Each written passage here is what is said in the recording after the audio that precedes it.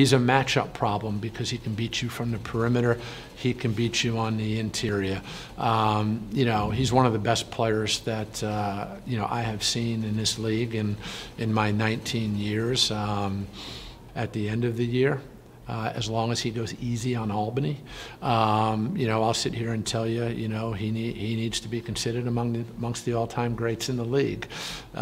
You know, but I get asked this question a lot: who are the greatest players ever to play in the league? And you know, the two toughest guys for us to prepare for since I've been here have been Taylor Coppenrath and Jose Juan Barea.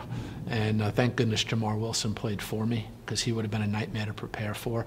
But, you know, this year, you know, it's hard because you don't know who to put on Lamb, because he's going to play the small forward, the power forward. And like I said, he's going to have a big year for them. It'll be great to watch. I just hope, you know, he takes it easy on the Great Danes.